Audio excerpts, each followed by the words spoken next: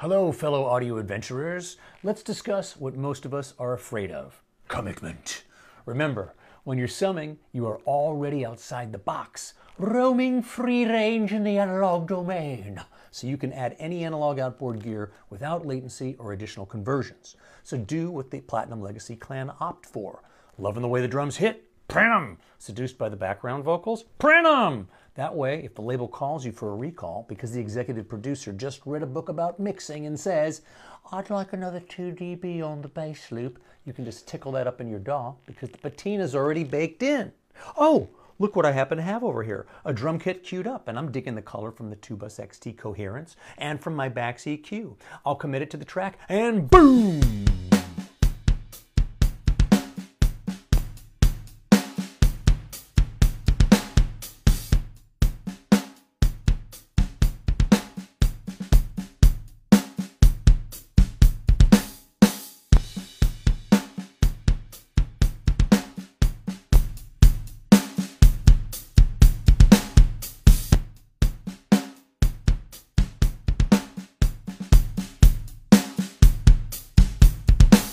Now I can use those pieces of outboard analog again for something else, or even on the entire mix. Keeping it short and sweet so you've got more time to mix and create.